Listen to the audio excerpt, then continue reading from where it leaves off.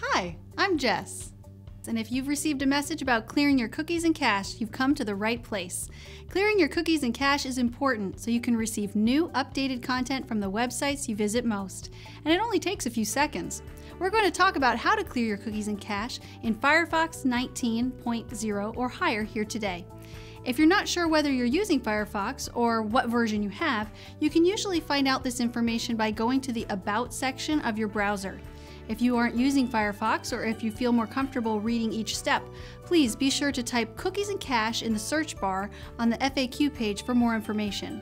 So, are you ready to clear those cookies and cache? Great, let's get started.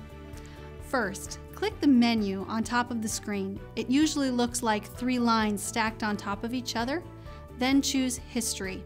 If you have a History button at the top of your screen, you can just click on that instead. Once you've selected History, go to Clear Recent History. See the pop-up box? Make sure the Details section is expanded and check off Cookies and Cache from the list of options. Be sure to uncheck all the other options to avoid deleting other data unintentionally.